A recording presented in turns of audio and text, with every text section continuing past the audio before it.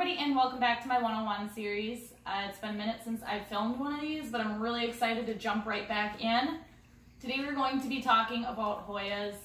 They've been increasingly more popular mainstream for plant collectors, and it's no surprise to me because they are so easy. They have really super low water requirements. It's the next best thing to a succulent, I guess. Their water requirements are super low. Their light requirements, they do require a little bit more. But if you have the space, they absolutely pay off 100% in the long run.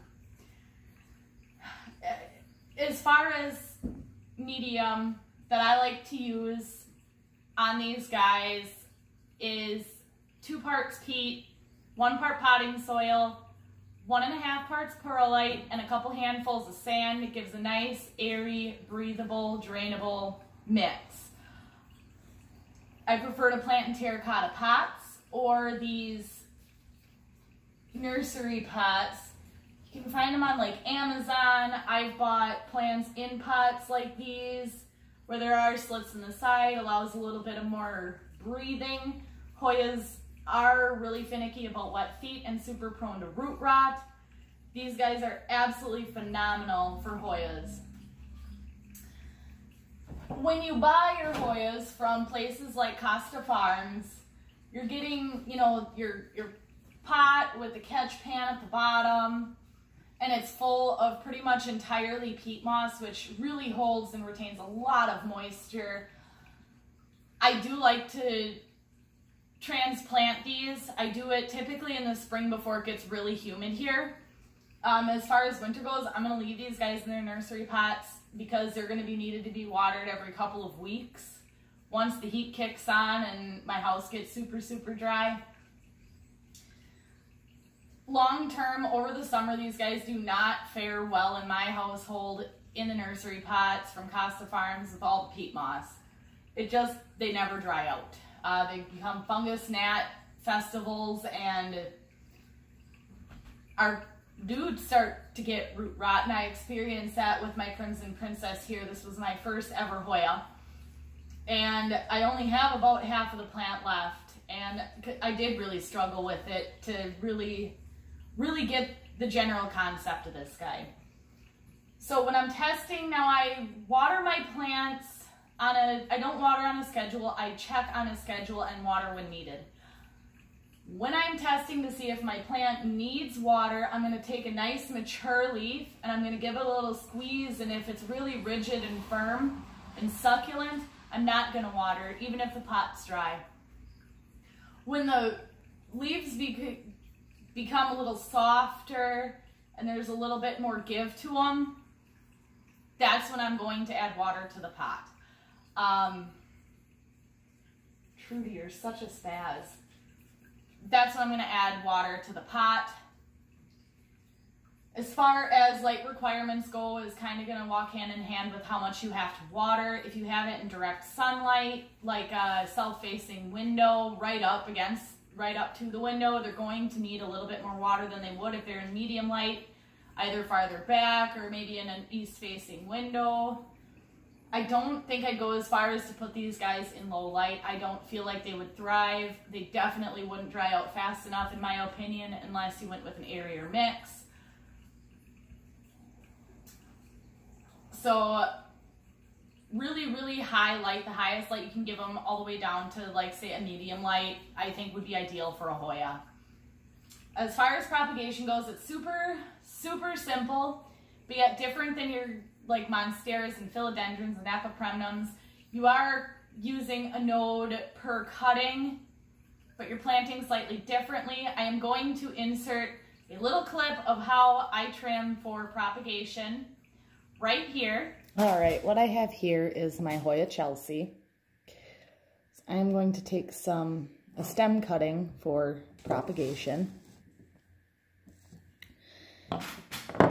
Now you're going to get the majority of your aerial roots through the stretch between the nodes, which is quite unlike a philodendron.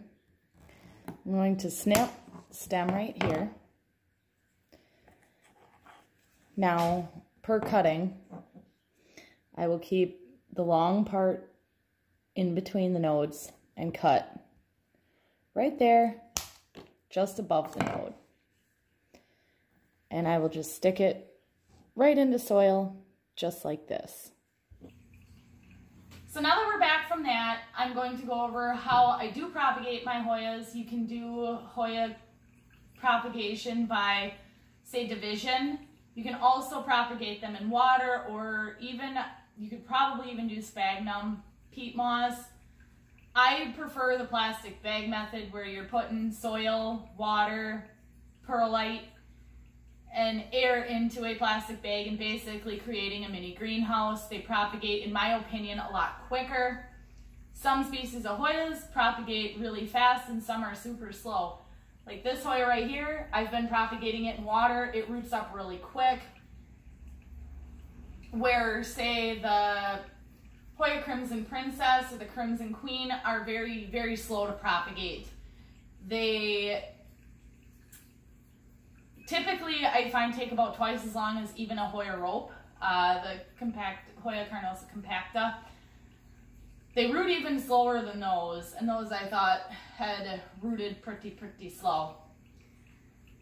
I could do a video on propagating in a plastic bag, or you can go watch one of the 100 other plastic bag propagations, like this wonderful one. I'll link it in the cards up above from BB Plants. Maya has a great video on plastic bag propagation. It works wonders. That's 10 out of 10 what I do recommend. Pests and pest prevention with these guys. They're really super prone to mealybugs. I really haven't run into anything but mealybugs. With the nursery pots like this, fungus gnats, straight from the store, mind you. And even a little bit of powdery mildew with the nursery pots. The primary one that you're going to be dealing with is mealybugs, and those are really easily treated with persistence, perseverance. You got to really be on it all the time. If you have a mealybug infestation, it's best to take like a Q-tip with like 70 or 100% isopropyl alcohol, non-diluted, and get that Q-tip on there and really wipe down that bug and get it off the plant. Because what they do is they get down in the crotches by the leaves and where they branch off, and they really set up their homes deep within the pot. So that's the route I choose to go. I will also change the potting soil if there is a mealybug outbreak. Once it's a little bit more under control, or if it was that bad to begin with, repotting immediately. As far as prevention goes, I use a warm spray bottle full of like tap water. Because my water isn't very hard here, I don't use distilled or filtered. I do have a water filter. I guess I do use that.